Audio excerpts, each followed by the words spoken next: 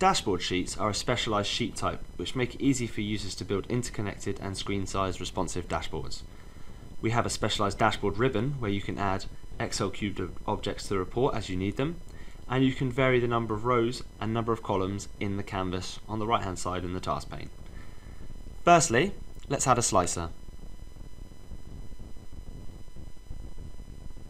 We will base this on year, so let's pick calendar date from the list of hierarchies and then pick the calendar year member.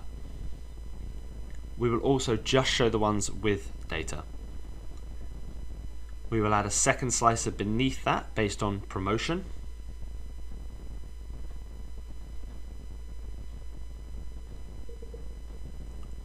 So we'll show all promotions,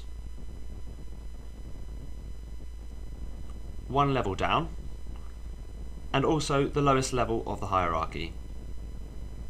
We can immediately see that two slices are interlinked. So let's add a chart to look at the trend.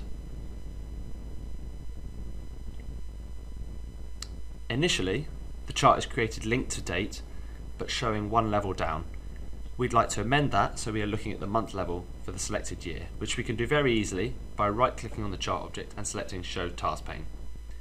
We then choose the descendants at month level.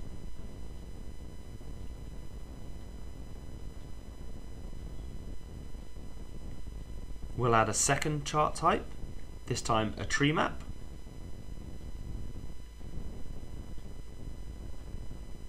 We want to split it by geography at the country level,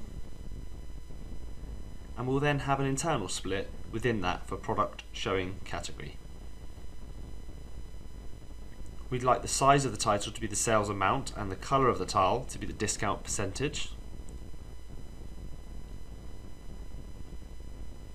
And for high discount percentage, we'd like to see red rather than blue, so we'll flip or reverse the colour scale.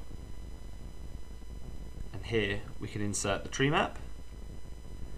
And when I click an object, everything else will update in sync still. For the last piece of this initial dashboard, we will insert a grid. So I select the vacant area, choose grid, which brings up the grid designer. We'll put date onto columns, reseller onto rows, and we'll choose all resellers and one level down.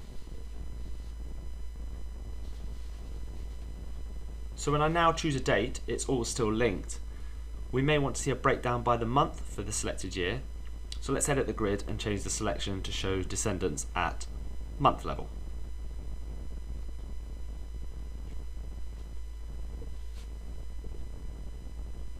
So the dashboard environment has a design mode, which we are currently in, and also a runtime mode, which I will switch into now.